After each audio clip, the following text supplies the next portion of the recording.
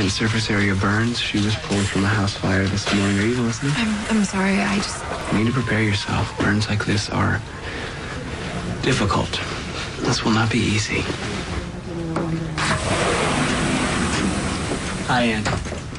Dr. Wilson and I are here to start your first dressing changes. It's so cold. I can't stop shaking. Isn't that weird that I got burned and I'm cold? Well, your skin and your nerves have experienced severe damage. You are unable to retain heat or feel surface pain. Dr. Wilson, do you want to walk Ann through what we're going to be doing today? We'll debride the burns layer by layer until we expose healthy tissue to help new skin grow.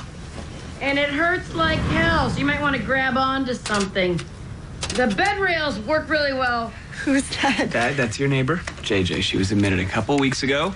Hello, JJ. Oh, and do yourself a favor. Grab something to bite down on. That's not. Thank you, JJ. Is she serious? We've got you under sedation. Barely works. Really, JJ?